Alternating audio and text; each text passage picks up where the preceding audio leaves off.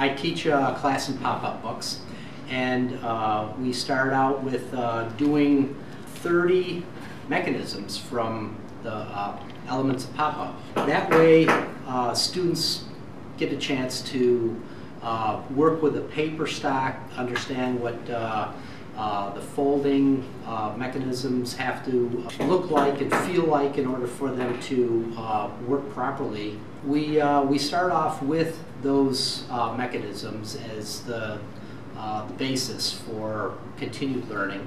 What we do then is create a greeting card. Then we move on to creating one spread for an actual pop-up book.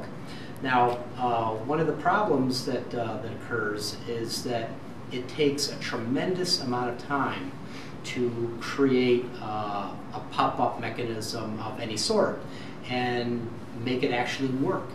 One of the things that happens here is that the mechanism might open, it might pop up easily, but then, you know, it doesn't fold back down the way it should. That's the main challenge for students, is to create a piece that not only opens correctly, but is also going to close correctly as well.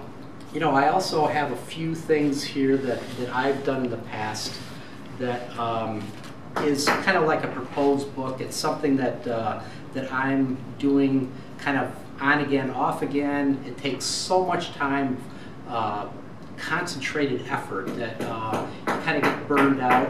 One person working on a project.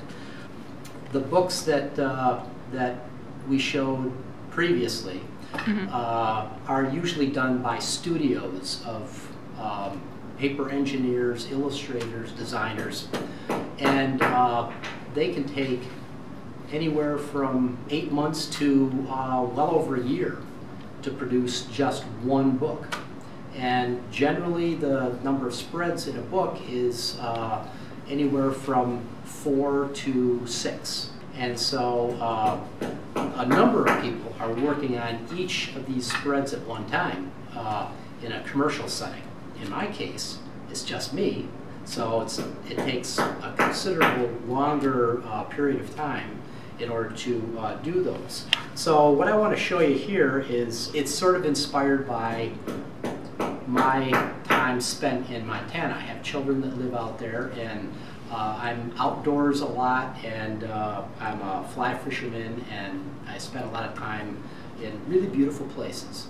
This is one. You can see it's all kind of nasty. It's all pieces that are put together with tape, and you know, they're cut very roughly. But here's an eagle that is flying in to feed its young. It's a little on the hard side, but you can see it pops right. But this is a very rough preliminary mechanism where there's a tremendous amount of trial and error. This one spread that you see here probably took about 4 weeks of work in order to get it to this point. So we kind of move ahead here to some of the different steps. I've gone into quite a bit tighter finished mechanism here that would be a test for the eagle that you saw previously. So that opens and closes very nicely. So then we take that another step further, do all the illustrations. Mechanism works pretty well. It opens and closes fairly well. Oh, beautiful. So now we have a spread that sort of looks like one of the commercially produced pop-ups. And look at that, it even closes up. So this is kind of a more finished version.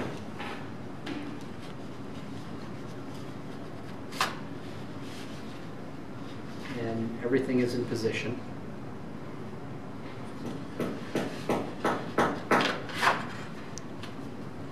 And I even have a little text right here talking about it. And it closes up nicely, and there you have it. There's a tremendous variety of books, all different subject matter, and I think that's really what appeals to me right now. You know, back before maybe the 80s, they were basically children's books, and now with Sabuda and Reinhardt getting into creating very, very complex books, you know what, it really appeals to a huge audience. You know, not only children, but adults. There's a tremendous number of hours that go into assembling these books. Each and every pop-up book that's on the market today has been produced by hand. It's been assembled by hand. The images are all mass-produced, printed on you know, high-quality lithographic presses, and the pieces are die-cut on commercial presses. But all the pieces have to be assembled by hand. No machine can do that. So that's the other thing that really intrigues me about the books. If you have the opportunity, take my class.